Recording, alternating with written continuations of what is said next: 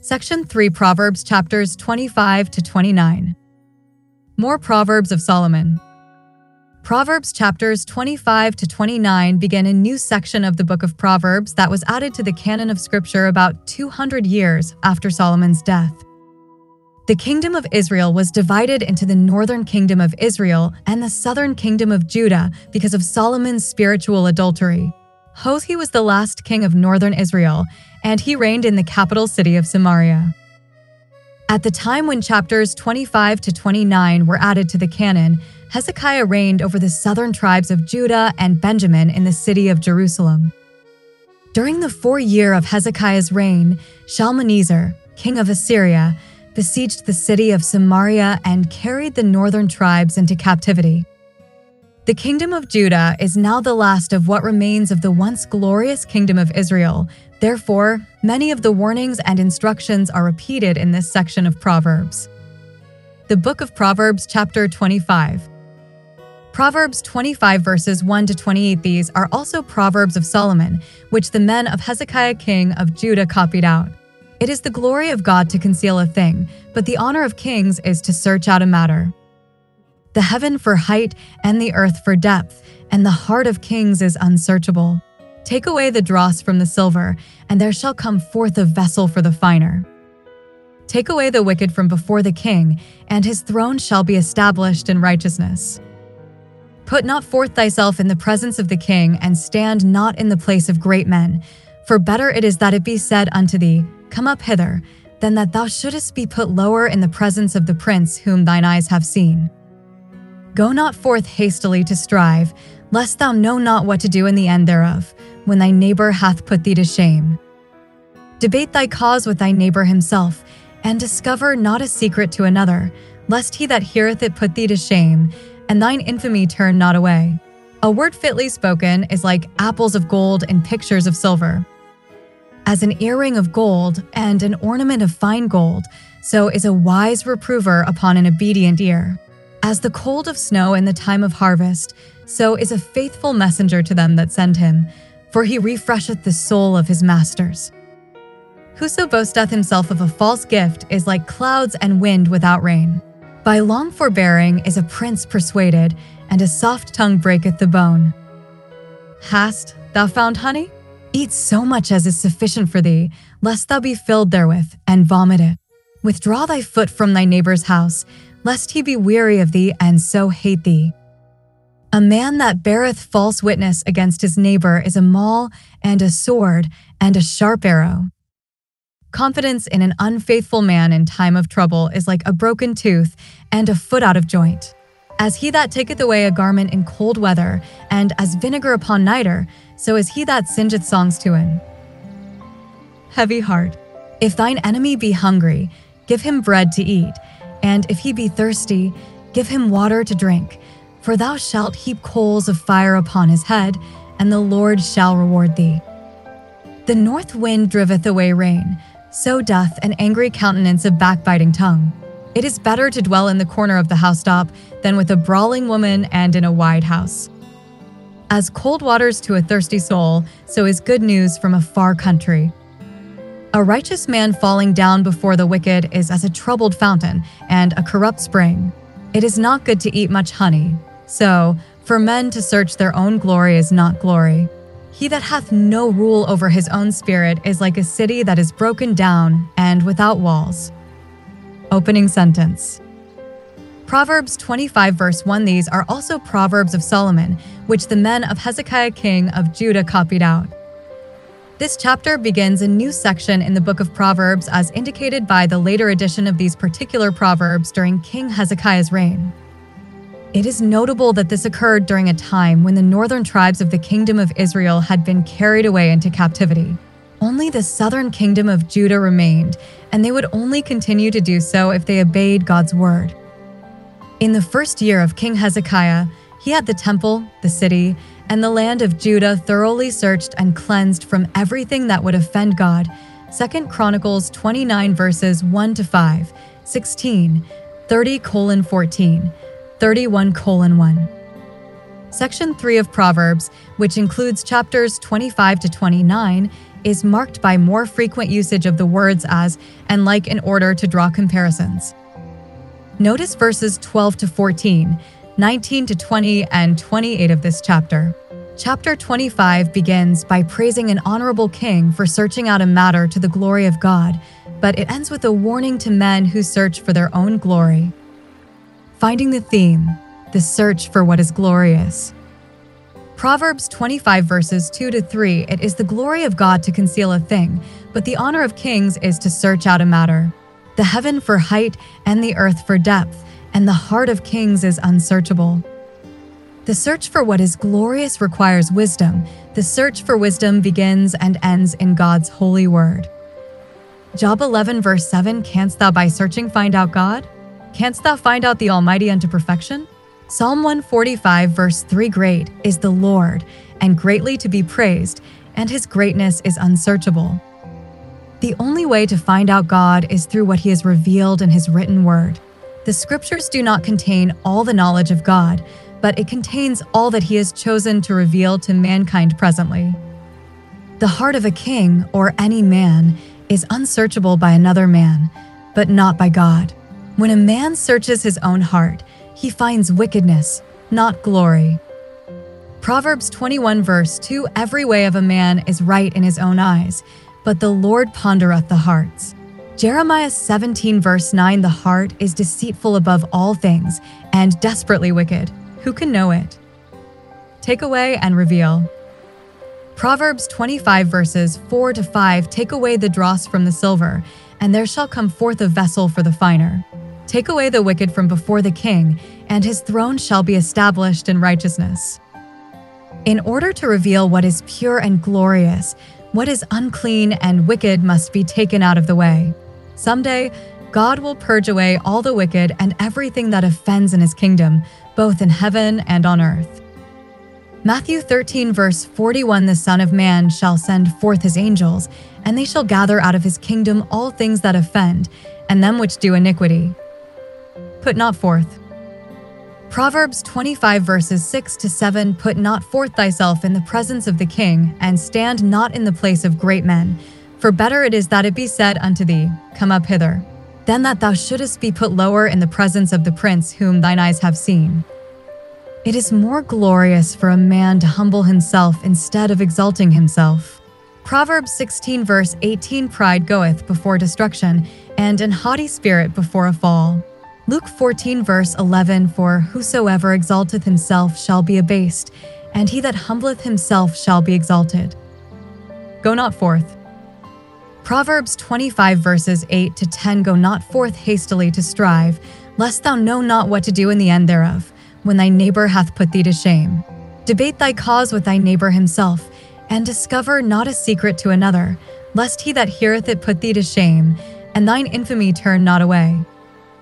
In the search for glory, a warning is given against rushing into a situation where one has not made a thorough search of the matter. Jesus taught his followers to discuss a matter privately first, then with 2 or 3 witnesses, and finally disclose it to the congregation. The leadership of the congregation would then issue a ruling on the matter. Matthew 18 verses 15 to 17, moreover, if thy brother shall trespass against thee, go and tell him his fault between thee and him alone. If he shall hear thee, thou hast gained thy brother. But if he will not hear thee, then take with thee 1 or 2 more, that in the mouth of 2 or 3 witnesses every word may be established. And if he shall neglect to hear them, tell it unto the church. But if he neglect to hear the church, let him be unto thee as an heathen man and a publican. A fitting word. Proverbs 25 verses 11 to 13, a word fitly spoken is like apples of gold in pictures of silver. As an earring of gold and an ornament of fine gold, so is a wise reprover upon an obedient ear. As the cold of snow in the time of harvest, so is a faithful messenger to them that send him, for he refresheth the soul of his masters. A wise reprover and a faithful messenger will speak truth in a manner that is fitting. The word that he speaks will be beautiful, true, refreshing, and faithful to God's word, which is glorious. A false word. Proverbs 25 verse 14, whoso boasteth himself of a false gift is like clouds and wind without rain.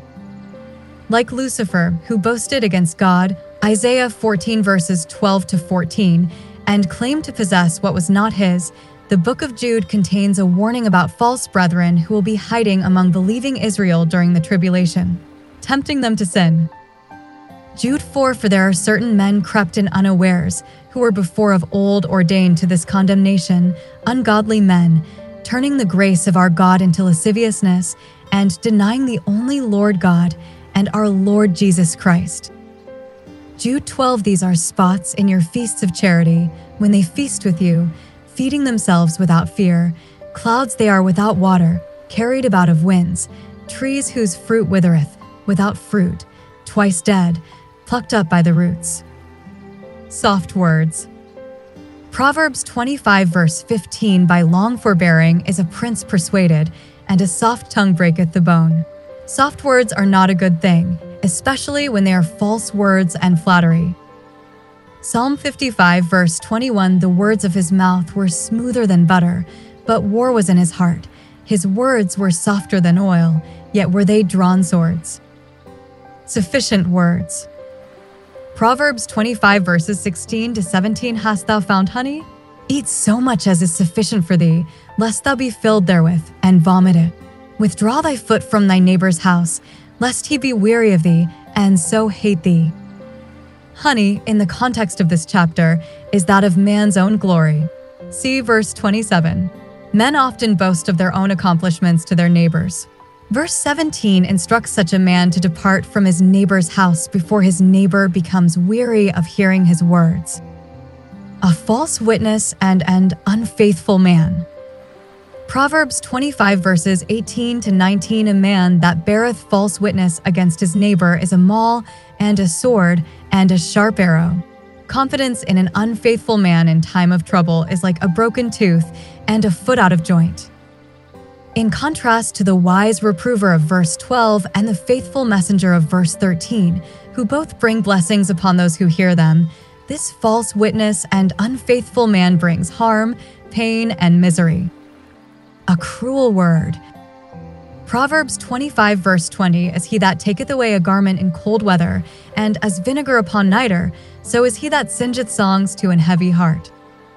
Taking a garment from a man in cold weather could cause him to freeze, and adding vinegar to potassium nitrate could burn him.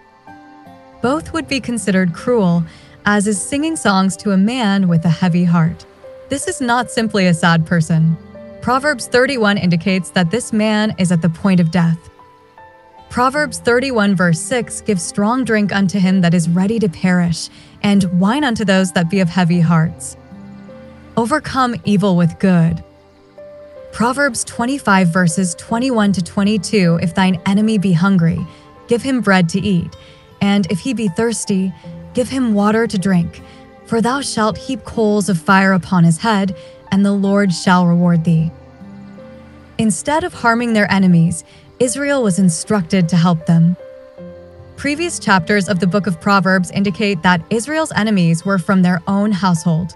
The Apostle Paul quotes this proverb in regard to loving unbelievers and not avenging wrong. In man's search for glory, this would be the godly response. Romans 12 verses 17 to 21, recompense to no man evil for evil. Provide things honest in the sight of all men.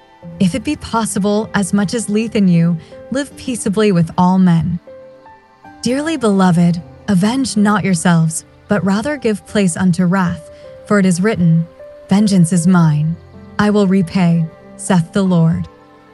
Therefore, if thine enemy hunger, feed him. If he thirst, give him drink. For in so doing thou shalt heap coals of fire on his head.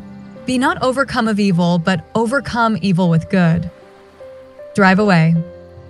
Proverbs 25 verse 23, the north wind driveth away rain, so doth an angry countenance a backbiting tongue. A backbiting tongue is a terrible sin that needs to be driven away, and it is good to be angry at sin. Ephesians 4 verse 26, be ye angry, and sin not. Let not the sun go down upon your wrath. Choose that which is better. Proverbs 25 verse 24, it is better to dwell in the corner of the housetop than with a brawling woman and in a wide house. This verse is a repetition of Proverbs 21 verse 9. In man's search glory, a choice must be made between being temporarily comforted with evil or suffering for eternal good. The brawling woman was covered in chapter 21. Good news. Proverbs 25 verse 25, as cold waters to a thirsty soul, so is good news from a far country. As the good word fitly spoken by the wise reprover, and like the faithful messenger that brought refreshment to the soul, so is this good news from a far country. Israel often disobeyed God's will, but God could still bring to pass the promises He made in spite of their rebellion. God could even call a stranger from a far country to execute His will, thus proving that He is always faithful to His word. God's faithfulness to His word is good news for all mankind. Isaiah 46 verses 9 to 11, remember the former things of old. For I am God, and there is none else. I am God, and there is none like me, declaring the end from the beginning, and from ancient times the things that are not yet done, saying, My counsel shall stand, and I will do all my pleasure. Calling a ravenous bird from the east, the man that executeth my counsel from a far country. Yeah, I have spoken it, I will also bring it to pass. I have purposed it, I will also do it. Not good. Proverbs 25 verse 26, a righteous man falling down before the wicked is as a troubled fountain and a corrupt spring. Throughout the book of Proverbs, it is the wicked that fall, not the righteous. This proverb is pointing out something that is not glorious. A good fountain provides refreshing, sweet water. A corrupt spring contains water that is bitter and poisonous. James 3 verse 11, doth the fountain send forth at the same place sweet water and bitter? Not glorious. Proverbs 25 verse 27, it is not good to eat much honey. So, for men to search their own glory is not glory. Only the honey of God's word is glorious. There is no glory in man's glory. Jeremiah 9 verses 23 to 24, thus saith the Lord, Let not the wise man glory in his wisdom, neither let the mighty man glory in his might. Let not the rich man glory in his riches, but let him that glorieth glory in this, that he understandeth and knoweth me, that I am the Lord which exercise loving kindness, judgment and righteousness in the earth, for in these things I delight, saith the Lord. Conclusion. Proverbs 25 verse 28, he that hath no rule over his own spirit is like a city that is broken down and without walls. A city that is broken down and destroyed can no longer produce anything good. Walls are a city's first line of defense, so a city without walls is vulnerable to attacks by the enemy who would enter and take away the spoils. A man who will not choose to exercise authority over his own spirit according to the word of God will choose to go his own way instead. Man's way always leads to destruction. God's way always leads to glory. Summary. All men have the free will to choose how they will spend their lives. They can spend it in search of the glory of God, which is found in His written word, or they can spend it in a vain search for their own glory. Although men have the free will to make their own choices, they cannot resist the consequences of their decisions. Dispensational consideration. During King Hezekiah's reign, the book of Proverbs, as well as other Old Testament scriptures, was still being added to and canonized. Today, the scriptures are complete. In times past, men were expected to diligently search the copies of the scriptures which they possessed, and the same is true today. When the Apostle Paul wrote about God's unsearchable judgments and the unsearchable riches of Christ, the Holy Spirit was still revealing things to Paul that had been kept secret since the world began. Romans 16 verse 25. God's plan for the nation of Israel to have dominion over the earth was prophesied throughout the Old Testament. However, God's plan and purpose for heaven, which includes the reconciliation of those governmental offices in the heavenly places usurped by Satan and his angels, Ephesians 3 verse 10, 6:12, was not revealed in the Old Testament. This mystery was first revealed to the Apostle Paul, Ephesians 3 verse 3, 1 Timothy 1 verse 16. These heavenly offices will be filled by the new creature, which is the body of Christ, made up predominantly of Gentiles. This plan was unsearchable because God did not reveal it in the scriptures until he made it known to the Apostle Paul. Romans 11 verse 33, "Oh, the depth of the riches both of the wisdom and knowledge of God. How unsearchable are his judgments, and his ways past finding out." Ephesians 3 verse 8, "Unto me, who am less than the least of all saints, is this grace given, that I should preach among the Gentiles the unsearchable riches of Christ." Life application. A believer's duty is to search the scriptures daily to see if the things being spoken from the pulpit or from other sources are indeed the truth. Acts 17 verse 11, "These were more noble than those in Thessalonica, in that they received the word with all readiness of mind, and searched the scriptures daily, whether those things were so." Believers are not to glory in men, nor to think of themselves more highly than others, but to esteem every member of the body of Christ alike. Romans 12 verse 3, "For I say, through the grace given unto me, to every man that is among you, not to think of himself more highly than he ought to think, but to think soberly, according as God hath dealt to every man the measure of faith." Philippians 2 verse 3, "Let nothing be done through strife or vainglory, but in lowliness of mind let each esteem other better than themselves." 1 Corinthians 3 verse 21, "Therefore let no man glory in men, for all things are yours." The sinful condition of man makes it impossible for him to have rule over his own spirit. No man except Jesus Christ, who is God in the flesh, was able to live a perfect and sinless life. The only way for a man to live a sinless life is to be identified with Jesus Christ. When an ungodly sinner trusts in the payment that Jesus paid on the cross, his faith is accounted for righteousness. The sinner is instantly baptized by the Spirit into the body of Christ, becoming one with him. This identity with Christ severs the bond with man's sinful flesh in an operation of God made without hands, Colossians 2 verse 12. By faith, a man reckons himself dead unto sin and alive unto God through the Lord Jesus Christ, Romans 6 verse 11. Jesus Christ receives all the glory. Proverbs 26 verse 27, "Whoso diggeth a pit shall fall therein, and he that rolleth a stone, it will return upon him." Suitable behavior and fitting rewards are the topic of Proverbs 26. Proverbs chapter 25, Homework.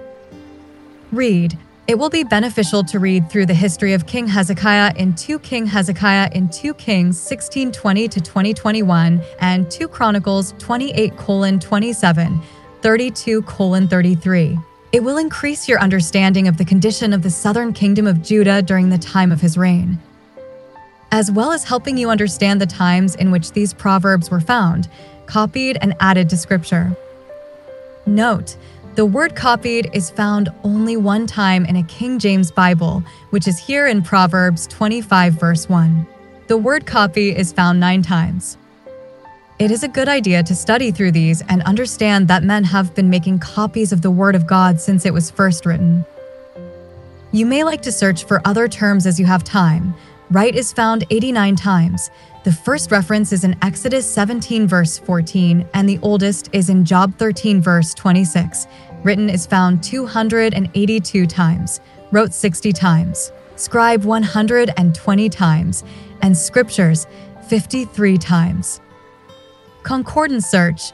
There are 81 verses using various forms of the word search in a King James Bible. 6 of those are found in the book of Proverbs. Read through those 6 verses to get an idea of who is searching and what they are searching for. You might like to do the same with the book of Job, which contains 12 references to the word search. Read. Job chapter 28 is a companion chapter to Proverbs chapter 25. It is about things that are hidden from everyone except God. Job 28 verse 12 introduces the search for wisdom. Where is it found?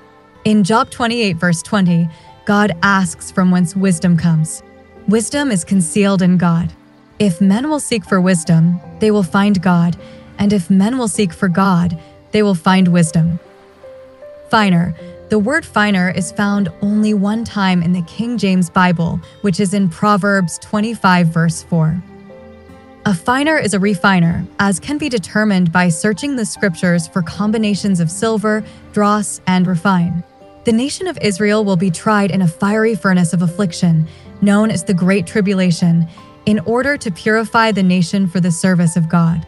Consider the following: Isaiah 1 verses 24 to 26, Isaiah 48 verse 10, Ezekiel 22 verses 17 to 22, Zechariah 13 verse 9, Malachi 3 verse 3. Soft words. Job chapter 41 about Leviathan, who is Satan, the great red dragon. In verses 3 and 4, we see a connection between soft words and making a covenant. The Antichrist is a man who will be indwelt by Satan during the final 3.5 years of the tribulation. He will speak soft words to the nation of Israel and persuade them to make a covenant with him and worship him. Daniel 9 verse 27, and he shall confirm the covenant with many for 1 week, and in the midst of the week he shall cause the sacrifice and the oblation to cease, and for the overspreading of abominations he shall make it desolate, even until the consummation. And that determined shall be poured upon the desolate. Daniel 11 verse 21, and in his estate shall stand up a vile person, to whom they shall not give the honor of the kingdom, but he shall come in peaceably and obtain the kingdom by flatteries. Revelation 12 verse 9, and the great dragon was cast out, that old serpent, called the devil and Satan, which deceiveth the whole world. He was cast out into the earth, and his angels were cast out with him. Concordance search. Search for all forms of the word backbite. You should find 4 references, including the words backbiteth, backbiters, and backbitings. Study the words in context. Backbiting is found in 3 lists of sins. Backbiting is not a good thing, but it is a good thing to be angry at sin. Read Ephesians 4 verse 26, understanding that God approves of righteous anger. Psalms 7 verse 11, 139 verses 22 to 24, Mark 3 verse 5. Concordance search. There are 5 results for the words righteous and fall as used together in the book of Proverbs. Read through these results to see that it is always the wicked that falls, but never the righteous. In chapter 24, when a just man falls, he rises up again. Proverbs 24 verse 16, for a just man falleth 7 times, and riseth up again, but the wicked shall fall into mischief. If you search for wicked and fall in Bible Gateway, you will find them together 13 times. This makes an interesting study if you have the time, particularly 2 Samuel 3 verse 34, when David mourns the death Abner, who did not fall as a man falleth before wicked men. Concordance search. Find the words broken and city as used together in a King James Bible. All of these refer to the city of Jerusalem. That city was broken down by their enemies because of the nation of Israel rejected the word of God. Israel was punished for 70 years, and then God allowed them to go back and rebuild the wall and the temple during the books of Ezra and Nehemiah, though on a much smaller scale than that of King Solomon's day. Read.